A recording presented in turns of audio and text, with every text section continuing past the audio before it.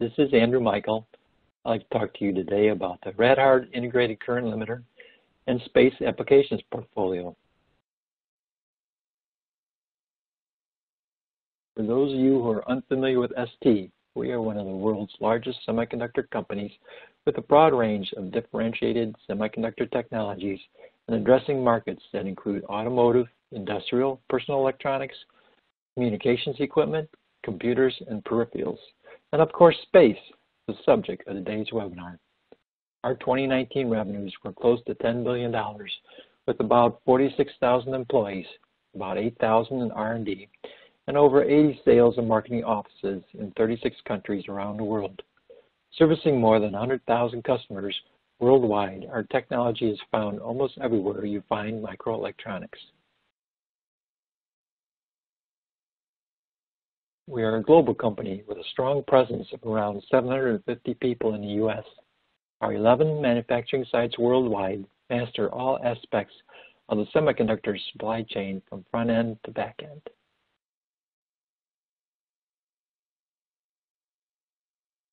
When it comes to space, our back end manufacturing and testing space qualified plant is based in Rennes, France, and is qualified by both the DLA and the ESA. The first space qualification in Rennes happened back in 1977 with ESA more than 40 years ago. The key activities are QMLV, ESCC, and JNS qualification, assembly, and screening of space parts and hermetically sealed packages and die. This is the overview of our space offering. Our space-grade parts are built using digital, power, and mixed technologies and include analog, logic, power transistors, rectifiers, interfaces, and power management devices.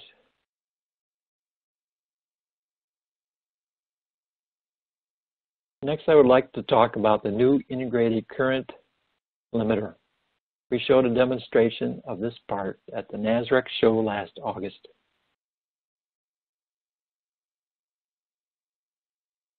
Our background for development of this part is that current limiter devices are typically used for bus protection purposes in power distribution control units. The discrete version has historically been used, but has a relevant impact on the PCB area. The ICL is an alternative to fuse approach in the commercial telecommunications satellites.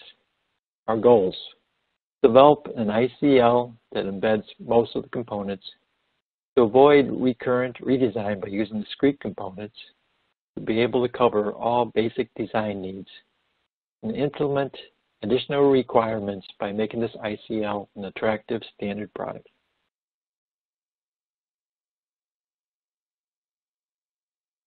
Now let's look at the main features of the ICL. It supports a wide supply range of 8.5 to 52 volts, which is ideal for a 28 volt bus. Has very low supply current of 1.5 milliamps. Has 3 operation modes: latched and latch mode. When an overcurrent event is detected, the device supplies the load with a limited current for a configurable time interval called T-on. Afterwards, the device switches off the P-channel FET and external reset is needed to restore normal operation. Retriggable. In retriggable mode is the same as latch with the T-on period, and afterwards the device switches off the P-channel FET, but this time for recovering time called T-off. When this time is elapsed, the device restarts. This is useful for temporary faults to try to restart the system. Foldback. Foldback mode limits the current as soon as an overvoltage current event is detected. The FET's never turned off completely, but if the output voltage decreases during the event, the current limit value is decreased accordingly to ensure the current remains at a safe value even in short circuit conditions. It's highly configurable. External current limitation setting. There's a configurable trip-off and recovery times, and there's an under voltage protection threshold, both on and hysteresis.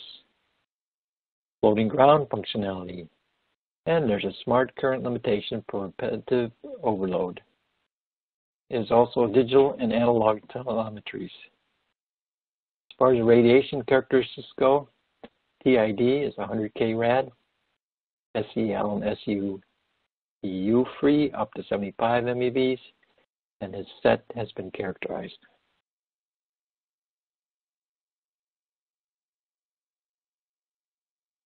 Let's look at the advantages versus a discrete solution. This is a turnkey solution, ready to use with new features. Got significant reduction of solution size on PCB compared to discrete solution thanks to the higher level of integration. It avoids time-consuming recurrent redesign of the discretes when you must change the current or other parameters. Got reduction of the development risk and cost. Got remote control in case of fault. This way the mission can control the device. This function is available on the latch mode. Applications. Main bus protection from excessive current demands in space application. For aerospace science missions, for LEO and GEO missions, for telecom missions with bus up to 52 volts, and extendable into higher voltages, 100 volts or more, by means of the usage of external components.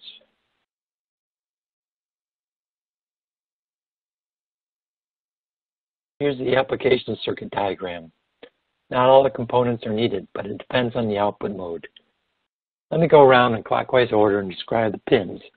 Let's start at the top with the VCC, your supply pin. Next is a sense resistor. This will set your current limit. And the P-channel FET, which is set for the current desired. Moving down, you have the BD pin to sense the output voltage. TM pin, for the analog telemetry. STS is a digital telemetry pin.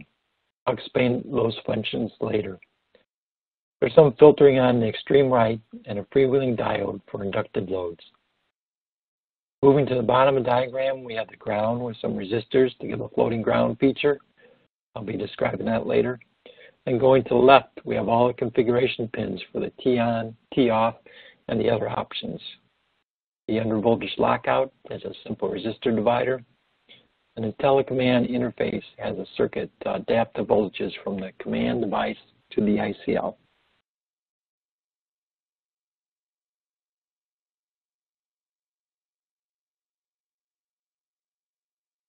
This device can be configured into 4 different modes through proper combination of hardware configuration pins according to the table below.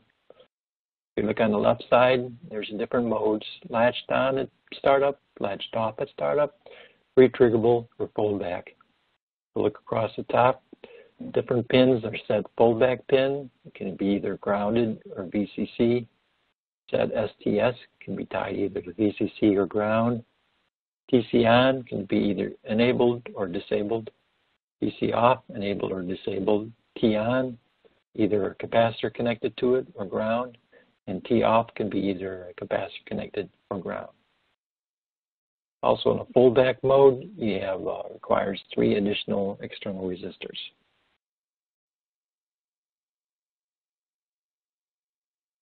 This next slide is a very important feature. Our device has a floating ground. It allows it to work over a wide voltage range, keeping an almost constant VCC to ground voltage. The internal short of VCC to ground is not acceptable.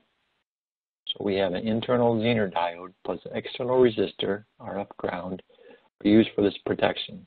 The Zener will clamp the voltage to 14.8 volts typically, and the resistor will limit the current. This allows the device to be inserted into a high voltage power supply unit. Also, adoption of a high voltage technology for the IC is not mandatory. The ICL device internally works with a fixed voltage, whatever VCC value. With this Zener, the PSRR, which is power supply rejection ratio, is optimized.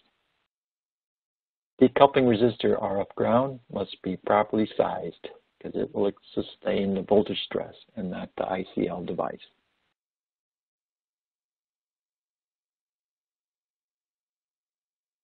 Current limitation value ILM of the system is set easily by changing the value of the external sense resistor, RSense. The high voltage op amp embedded in the current sense loop has an internal fixed offset that's not adjustable of 100 millivolts. The voltage drop on external R-sense resistor is continuously monitored and paired with a 100 millivolt internal offset.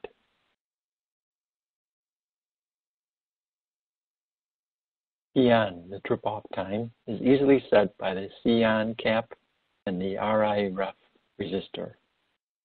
In retrievable mode, you also have the recovery time, T-off, that is 20 times the C-off cap value times the RI-ref value.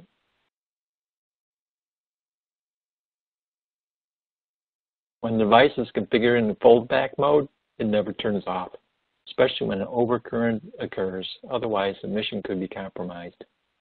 When an overcurrent event is detected, the device provides a current limit whose value goes in tracking with the output voltage, reaching a small and safe value even if a short circuit on a load occurs and remains.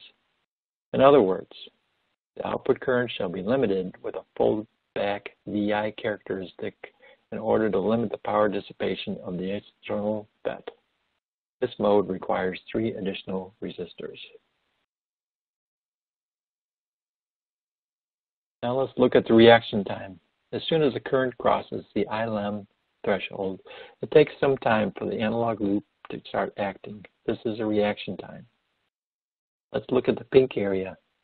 During this interview, the current is out of control and limited only by the total impedance being downstream the power MOSFET. The rising current stops as soon as the internal current loop starts to react, thus defining the reaction time of the ICL. In the green area, once the output current has reached the peak value, it starts to decrease back to lower values.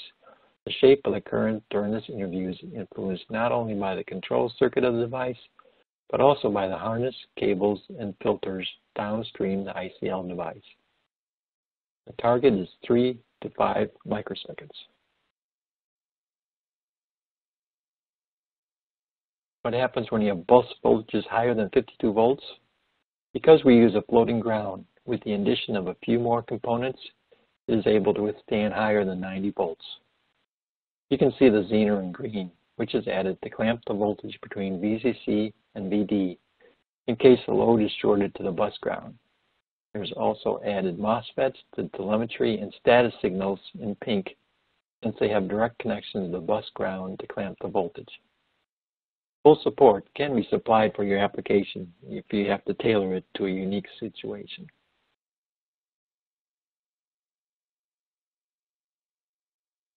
Here are the orderable parts and the resources available. We have 3 different versions in stock now: evaluation model, engineering models, flight models. We have a data sheet online at st.com. We have the SMD. We have the evaluation boards available in stock in 3 different versions. We have evaluation board manuals online. We have the radiation report. You just request it. SPICE models available, flyers available. We have 3 different technical papers.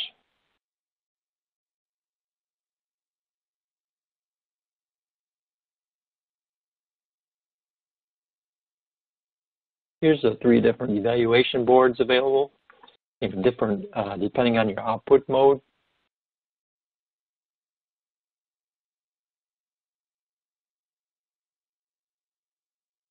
Now let's move to overview of the STMicro's portfolio for space applications.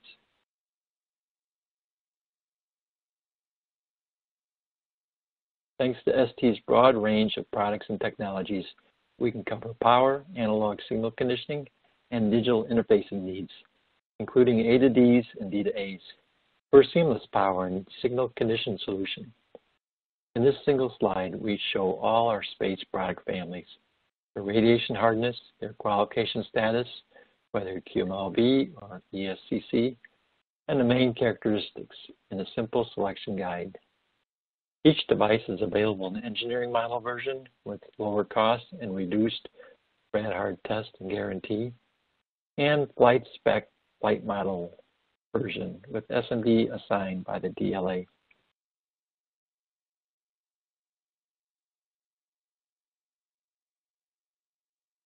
Some highlights on our power management in the next few slides.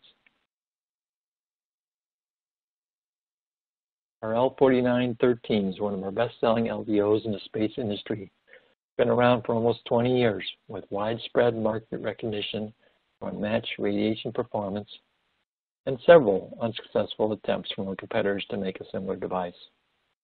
The L4913A is an adjustable positive voltage regulator, able to provide 2 amps of maximum current in flat 16 package or 3 amps in SMD package.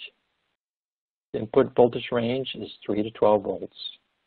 Typical dropout voltage of 350 millivolts at 400 milliamps.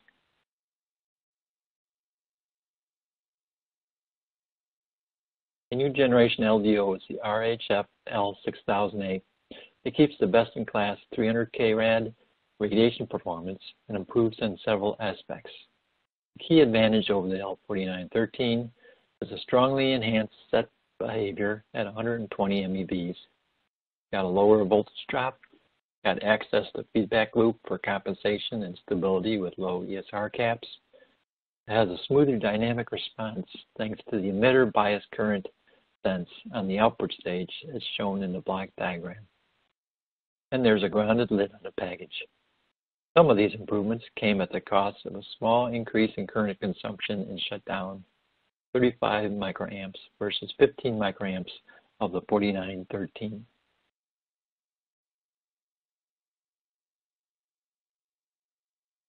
The RH-RPM-POL01 is a single-phase step-down monolithic switching regulator with a 0.8 volts high-precision internal voltage reference and integrated N-channel power MOSFETs for synchronous operation.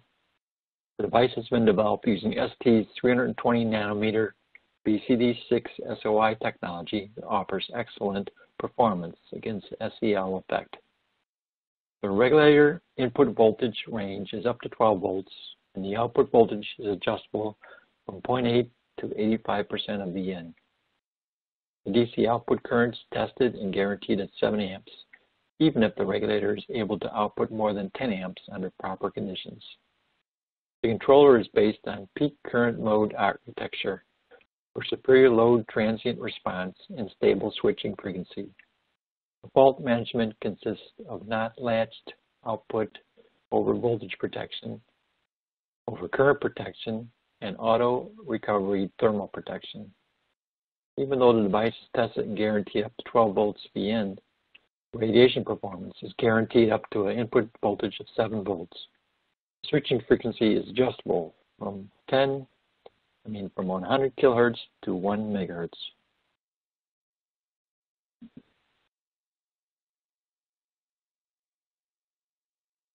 Our POL has been designed to supply FPGAs, DSPs, MCUs, and ASICs in general for space applications.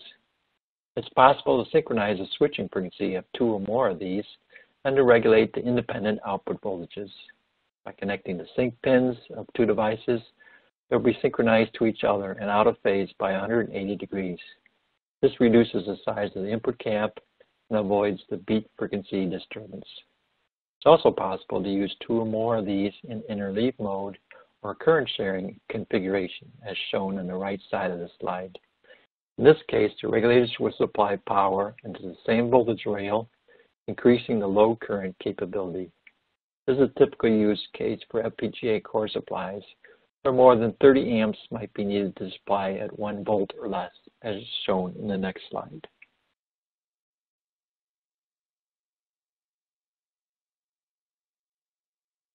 This block diagram shows a typical reference design where a combination of our RH-RPM-POL1s and our RHF-L6000s LDOs are used to supply the voltage rail of FPGA and the DDR3 memory. LDOs are used for the noise-sensitive loads or when the output current is low enough to make the power dissipation acceptable.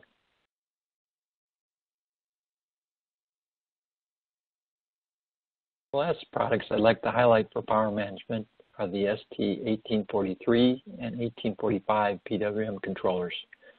These devices are space-grade versions of the industry standard UC3842 controller guaranteed at 50 and 100K Rad respectively. These parts are not QMLV, but the ESCC qualification provides a level of quality and guaranteed radiation hardness over the commercial grade UC 3842 that's commonly used in the space market.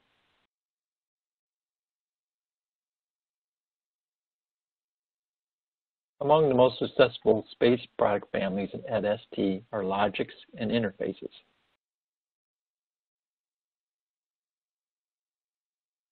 Our LVDS parts are the best on the market because of a combination of unsurpassed radiation performance, 300K Rad, speed, 400 megabits per second, and maximum voltage ratings, 5 volts. Quad drivers, quad receivers, and dual drivers and receivers in one package are very popular.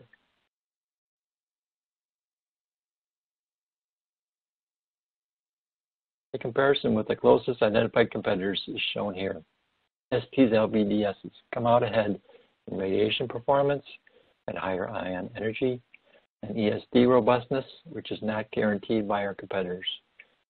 Our devices feature a max supply voltage that's higher than our competitors, an input common mode range tolerant up to 5 volts as opposed to the 3 volts of our competitors. We have faster propagation delays, and by far the lowest skews differential and channel to channel and chip to chip.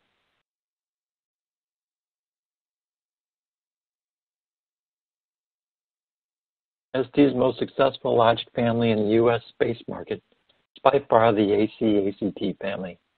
It's the largest and most complete portfolio of fast CMOS logic functions at 300K Rad. The more mature and long-standing CMOS 4000 and HC-ACT logics are not QMLV qualified, but nevertheless widely used in the U.S. market. AC and VCX logics come in hermetically sealed packages with the option of a grounded lid internally connected to the ground pin.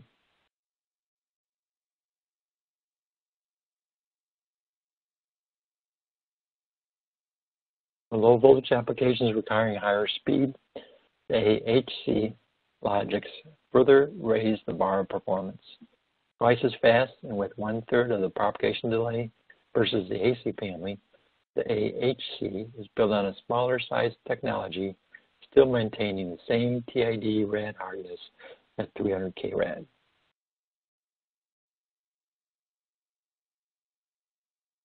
Built in the same 130 nanometer technology as the latest generation of AHC logics, this part's a 300K crystal driver and frequency divider all in one package, replacing a discrete solution with logic gates. Engineering models in flat 10 are available and QMLV qualification coming shortly. The device can drive an external crystal from 16 to 120 megahertz, and depending on the frequency selection pins, it can output a clock at the same frequency, or 1/2, 1/4, and 1/8 of the original frequency. Typical applications are oscillators for PLLs, clock generators for data converters. It's also available in die form for integration in modules and chip-on-board solutions.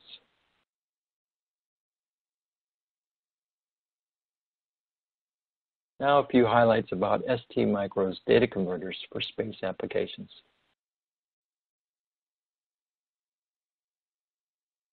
You've probably heard of the random conversion glitch problem documented in the recent guide-up alert. ST is not affected by this problem. The RH-FAD-128 is a low-power multiplex 8-channel 12-bit A to D converter for conversions from 50 kilosamples per second to 1 megasamples per second. The architecture is a successive approximation register. The RH-FAD-128 features 8 analog inputs, which can be reprogrammed to be either 8 single-ended or 4 differential inputs. The output serial data is straight binary and compatible with SPI. Analog and digital power supplies operate from 2.7 volts to 3.6 volts. This part's pin-to-pin compatible with the TI-ADC-128.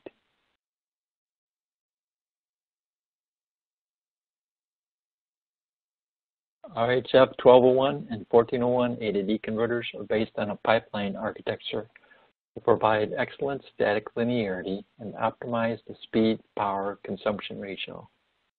Specifically designed to optimize power consumption, the 1401 only dissipates 85 milliwatts at 20 megasamples per second, while the 1201 draws just 100 milliwatts at 50 megasamples per second.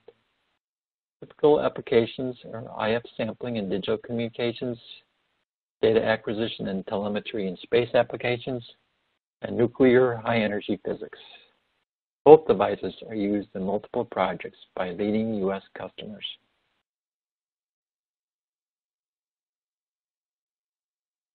We are also coming out with a new DAC, RH-DAC121.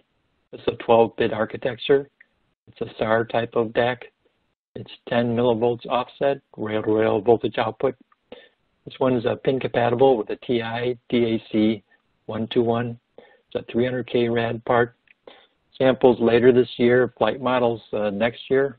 All of our space parts have two different versions, either engineering models or flight models. The EMs have the same die but without all the testing, so you can save money when you're building prototypes with our EM models.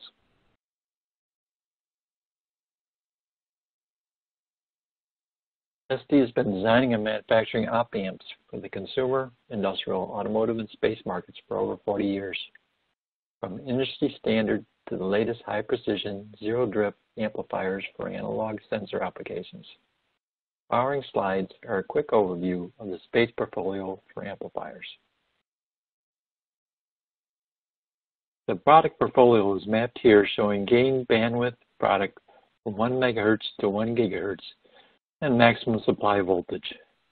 The RHF-484 and RHF-43 among the most popular precision amplifiers used for general purpose signal conditioning at 8 megahertz bandwidth and 16 volts maximum supply voltage. They're both rail-to-rail, precision, bipolar op amps with 60 microvolt and 100 microvolts input offset voltage. The RHF-3 series at 5 volts are high-speed current feedback amplifiers. The RHF-350A is a current feedback single op amp with 550 megahertz bandwidth and a slew rate of 940 volts per microsecond. The RHF-330 achieves a large bandwidth of 1 gigahertz and gain of 2 by drawing only 16 milliamps of supply current. With a slew rate of 1800 volts per microsecond and an output stage optimized for standard 100 ohm loads, this device is suitable for applications where speed and low distortion are the main requirements. The RHR61 and RHR64 devices are pure CMOS single and quad op amps respectively at 100K rad. 1 picoamp low input bias current and 60 microamp current consumption per operator.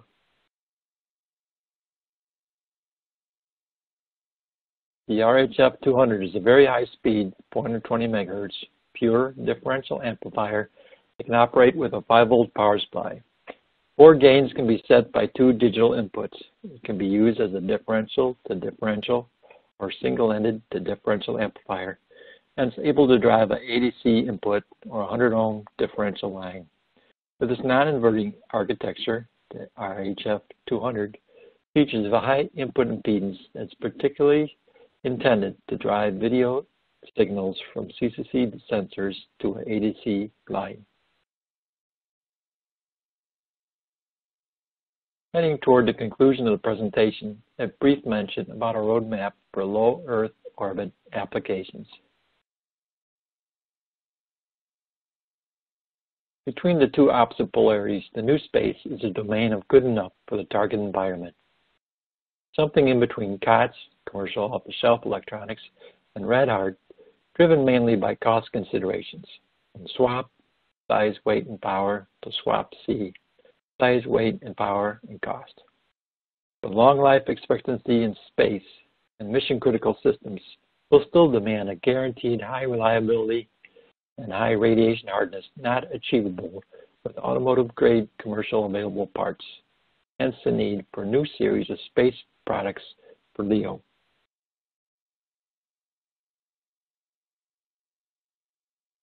ST's approach to LEO requirements is summarized in this chart. We are targeting a radiation hardness at 50K rad. All the parts are in plastic packaging. The manufacturing flow follows closely the automotive grade qualification plus the radiation test. We're also going to relax some of the stringent logistic constraints typical of Rad-Hard in terms of single lot date code for shipment.